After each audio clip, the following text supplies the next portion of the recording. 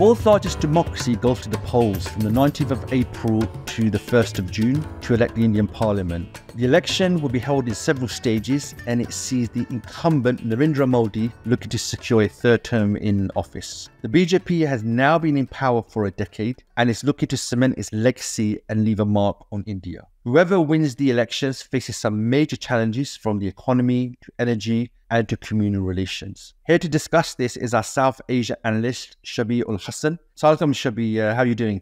Welcome, Salam Adnan. I'm doing good. How are you doing? It's been a while. Alhamdulillah. It's good to be here. So, quite an important time in South Asia. You've got this major election going on. Obviously, there's quite a lot to this. So, I think let's get straight into it, Shabi. Where would you say India is today after 2 terms of BJP rule? Yeah, thanks, Adnan, for the question. And that's a good one to start the conversation today. Now, depending on who you ask, Adnan, you will get a mixed bag of assessment about how India is doing. But they would all agree to one thing, that Modi's era, the last 2 terms, has been a period of dramatic changes in the country. Okay. To summarize India's current state of affairs, let's quickly look at some of the key indicators on economy, the society, and the politics itself. So on the economy, this is quite often mentioned. India is now counted amongst top 5 fastest growing economies, with a booming stock market and surging corporate profits. But this, I would add that these corporate profits are going to a limited number of players, local, loyal, and close to the regime. Having said that, this growth is marked by jobless, they call it jobless growth, marked with high inflation and very historic high unemployment rates. It's very difficult to get actual numbers because the government has stopped publishing unemployment figures, but it is varies from 15% to somewhere around close to 40% in the worst case, which is a staggering number. One success story has been the government spending on roads, railways, and infrastructure. This has surged under Modi, and this has been a primary engine of economic growth in the last term that Modi had been in power. So yeah, if you go to India, you will see visible improvements in the infrastructure like roads and the railway network, and a lot of construction around this like ports and airports. To be honest, the government's economic policy is basically speeding up of neoliberal economic reforms that were started by the Congress, which means increasing privatization of public services, healthcare, education, roads, ports, etc., which always happen that the primary beneficiaries of this happen with upper middle classes, and they are the ones most happy with the government, as is clear from the polls. As I said, this neoliberal economic reforms was started by the Congress government earlier. So, Modi can just claim to continue with this policy, the same policy, but on steroids, I would say. For sure. He likes to present himself as a modernizer of India with his huge infrastructure projects. Looking at that and the economic record, how did the people of India see his record? Yeah, this is the $1 million question everyone has been trying to figure out. And there's a lot of commentary on this phenomena in the mainstream press, both local and international. According to 2023 Pew Research, about 8 in 10 Indian adults have a favorable view of the Prime Minister, which is quite a high number. And all polling suggests that Modi is going to easily win a third term to office and maybe improving its tally in the parliament. As far as the results of the elections are concerned, they are not really in doubt. Everyone has been predicting comfortable win for Modi. But is it necessarily because of the economic records? That's the question that everyone challenges. Modi and BJP are expected to return to power. The Modi's modernizer image is more a result of a smart image management and propaganda than anything to do with the reality of his tenure as far as his economic performance is concerned. I briefly touched upon the economic records earlier. Now let's take a closer look. Apart from the success story on the infra part and India's rising stature among the international investors, but overall the growth story is grim, I would suggest. Remember, the first term was marked by a demonetization disaster, a very chaotic GST rollout, and of course aggravating with the COVID crisis. Modi actually himself failed in meeting his own target of creating a $5 trillion economy. The second term has been marked with a bit of a growth. The economy has come back to the growth cycle again, but it's still lagging economies like China and even Bangladesh. As I said, a major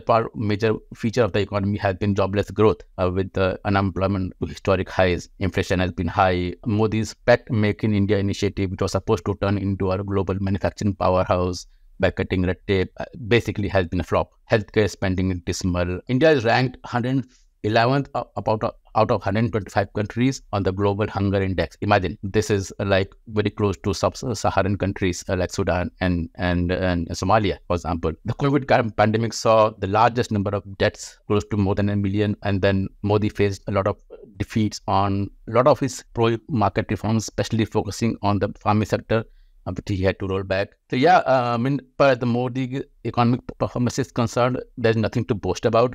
As I said, this is mostly smart media management and image management. But I would say the dismal economic record would still lead him to a comfortable victory in the elections, as we'll discuss later on the reasons behind this. Why is that? Popularity. The polls show Modi is far ahead in the polls. If he wins this election, which he looks like he will equal Nehru's record of winning 3 elections. Is it correct to say he's very popular? That's why he's going to win, or are there other factors here? Yes, he is popular. According to the 2023 Pew Research, 8 out of 10 Indian adults have a very favorable view of the Prime Minister. So, and this is reflected when you actually look at the reality on the ground. So, the reason behind his popularity, Adnan, I would add, has more to do with his social agenda, which is marked with aggressive Hindutva propagation. But Modi's rise, Adnan, should be analyzed in the context of the global crisis post 2008 economic crisis, where liberal democracies, we saw a marked rise of right-wing governments and movements, and the rise of authoritarian leaders like Trump, Bolsonaro, an example. Modi basically comes in that trajectory of global politics. As we all know, the era has seen a rise in public dissatisfaction with the institutions. So people are now pinning their hopes in authoritarian politicians who position themselves as outsiders from the traditional ruling elite circles. And Modi's image management team focused on his humble tea seller background, who rose to the top due to hard work and incorruptible nature, which is quite an asset in a country like India. And he has managed to keep his image intact as a non-corrupt politician in a largely corrupt polity, which India is known for. And I would add, Modi is a populist leader par excellence. He has expertly tapped into the general public anger and disenchantment with the country's dismal state of affairs under Congress' 50 years rule, marked with corruption, nepotism, and increasing Hindu-Muslim divide, which was, I would add, a direct legacy of the Britain's divide and rule policy during their colonial rule of India. One thing I would add is Modi's government scheme of providing free food grains to more than 813 million people, or basically half of the population, have contributed to his popularity amongst the masses. But the key factor behind his popularity is at an ideological level, where Indian society has shifted towards the right. So hence, secular ideals no longer appeal to them, right? Modi has basically redefined the political discourse and its boundaries from now what the mainstream used to be secular and socialist ideals. Now it is Hindu right-wing ideals. A majority of Hindus actually see Modi as a guardian of their faith. They love him for being unapologetically a Hindu compared to Congress leaders who traditionally downplayed their Hindu identities. He has delivered the key demands of the Hindu right-wing. For example, he has overseen the construction of the Ram Temple, abolished Article 370. He has looked the other way when his party functionaries have fanned fires of Muslim hatred, leading to lynching, and which has ironically endeared him more to his Hindu base. He has passed laws to prevent Hindus from converting and to leave the faith. So yeah, his aggressive policy propagating the Hindutva agenda, and it's unfortunate, but a lot of his base see him as being harsh on Muslims, which actually leads to his increase in popularity. So yeah, there are many reasons for his continuing popularity, but which has less to do with his economic performance and more to do with the side reasons I have cited above. Communal divisions definitely have been a key feature of Modi's time in power. Why did he resort to this? And considering the fact that you're saying he is popular despite this, and what role do you think communal divisions will play after the electoral result?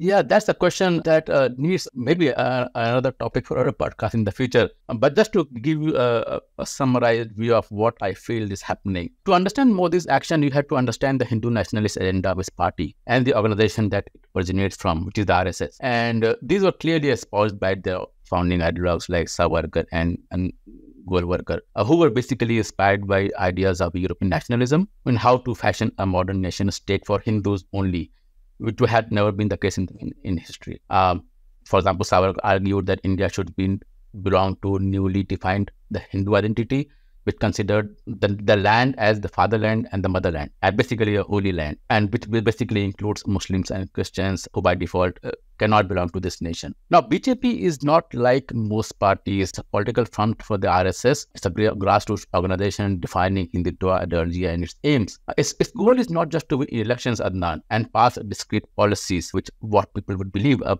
political party does actually. BJP sees itself political power to a much grander end actually. A good way to understand its aim is to convert India into a Hindu equivalent of a Zionist state of Israel. They actually consider that as a role model if you look at their top party ideology these days. So BJP is a Hindu nationalist organization that aims to completely restructure the Indian state as the Hindu nation. And that's their long-term agenda.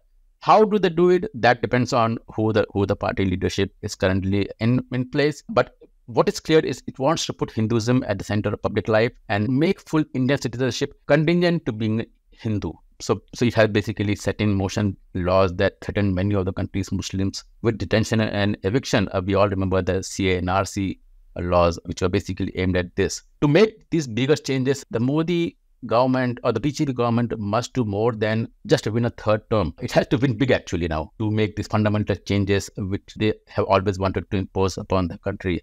And so, yeah, that's why they are looking to a larger goal of winning the parliamentary majority with. And a lot of people would think, why would Modi do this or play this communal agenda? But it is in line with the political ideology and the overall direction of the party towards which it wants to take the country. So, Shabi, you mentioned the CA, the Citizen Amendment Act. Just over a month ago, on 11th of March, the government issued the rules for implementing this act. What is this and what role will it play in the elections and post-elections?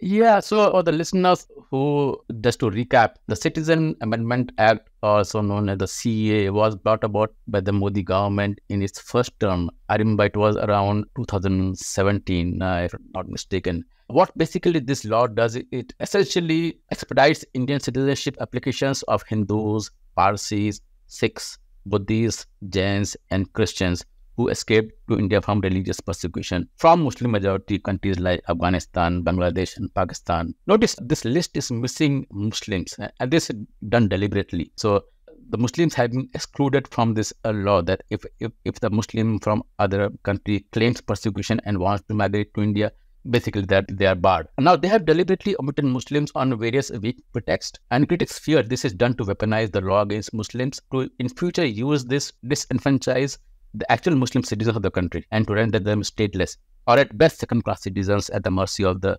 increasingly Hindu majoritarian state. I recall Amnesty International and all other major human rights organizations across the world, they had condemned this act. Amnesty called it as an amendment, is an act, a blow to Indian constitutional values and international standards. So in January 2019, they actually announced the nationwide NRC, which is basically the National Register of Citizens, a government-created list of all Indian citizens. Together, this is intended to create a system that can be actually further used to weaponize and harass Muslims. But due to many factors, once the law was passed, it was not actually put into practice. COVID played a big part in that, but I would say, and some critics would argue, that it was mostly done for political reasons rather than for actual implementation, even though the long-term agenda was the party was always to implement such kind of a law. And notice, after the delay in implementation during this long 2 tenure, the law finally was operationalized just a few months ago, before the elections were announced on 11th of March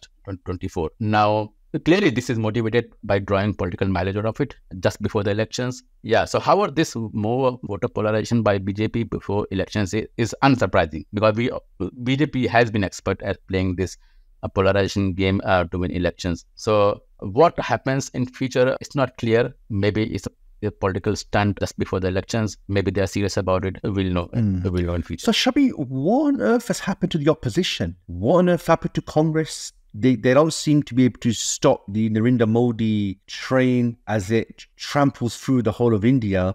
What has happened to the opposition? What are they doing to try and stop the BJP?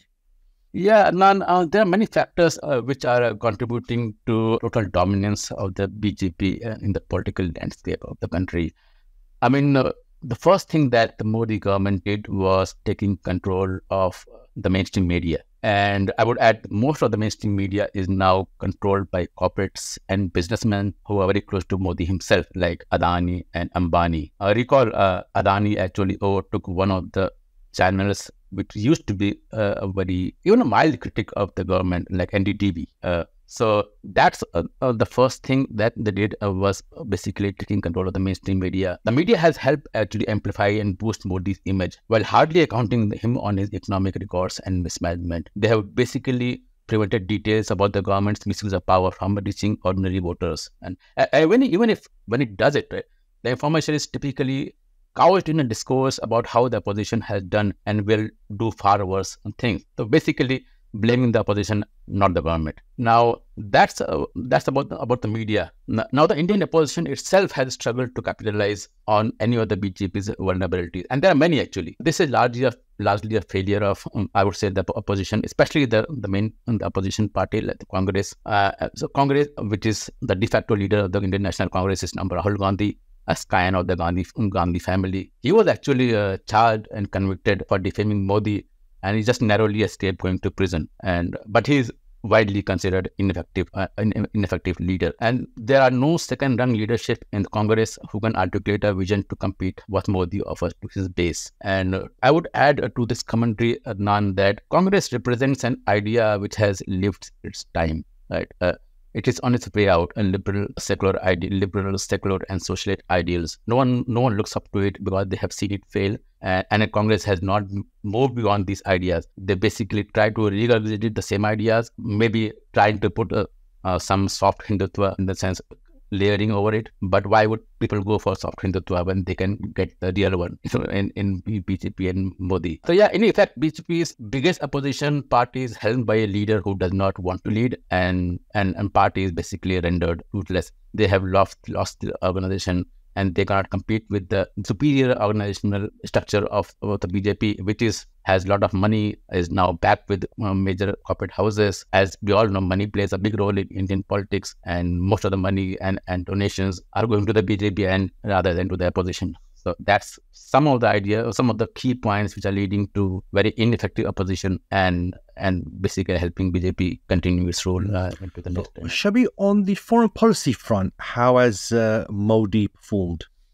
Yeah, traditionally, Adnan, I would say India has always aimed at maintaining strategic and military ties with most of the world powers, and alliances have been further cemented in Modi's era, including with both US and Russia. Recall the country's first Prime Minister, Jawaharlal Nehru, who also sought a leading role for India and worked very hard from 1940s to 60s to promote a very distinct brand of foreign policy, which was basically non-alignment with both the Soviet Union and the United States, and basically engaging with the world through the international institutions like the United Nations. Unofficially, India was always considered in the socialist camp under the Soviet Union, but officially they were always non-aligned. Now, many experts of foreign policy now see India's policy becoming more muscular under Mr. Modi, with a focus on aggressively projecting India's soft power, basically to signal to the world that it has arrived on the global stage and it wants to share space with great powers and to have a greater say in global affairs. Modi has taken very forceful steps to further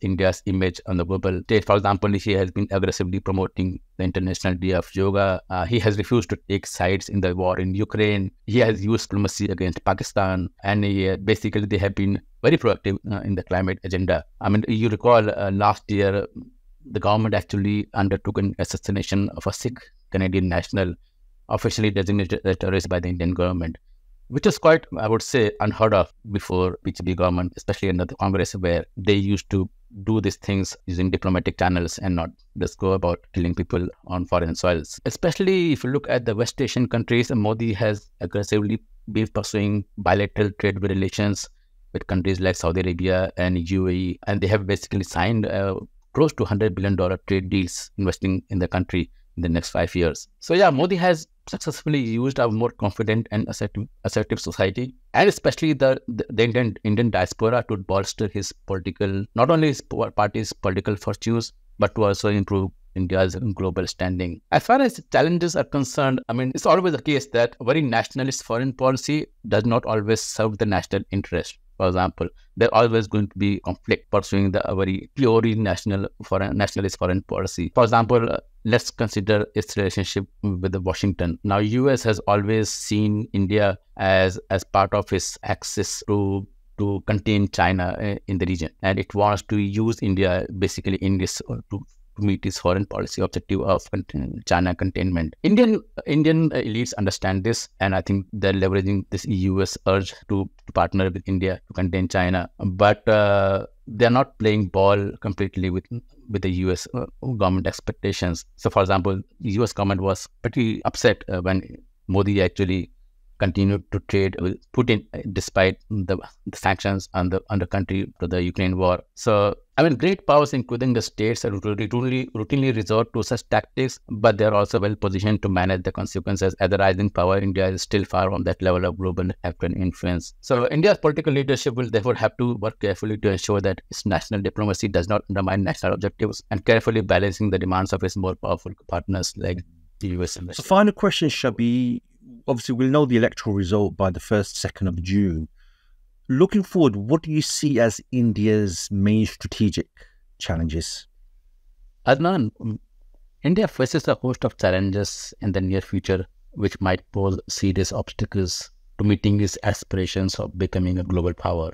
To list the most serious ones, the neoliberal economic policies are clearly not producing enough jobs to absorb a workforce of 8 to 10 million people entering the job market each year. The increasing unemployment will pose a significant challenge to the state, which might struggle to manage the rising dissatisfaction and potential societal unrest as well. Now, coming to wealth inequality, India has the worst wealth inequality in the world, where rich and the poor live in different Indias, I would say. The bottom half of India's population survives on 6% of the national wealth. The state would need to do a better job in ensuring that the fruits of growth are having an equitable impact across the different sections of the society, which clearly has not been happening so far. The Indian society has deep social inequalities due to the entrenched caste system, which is not seen improving even after 75 years of independence, even though affirmative policies like reservation for the lower castes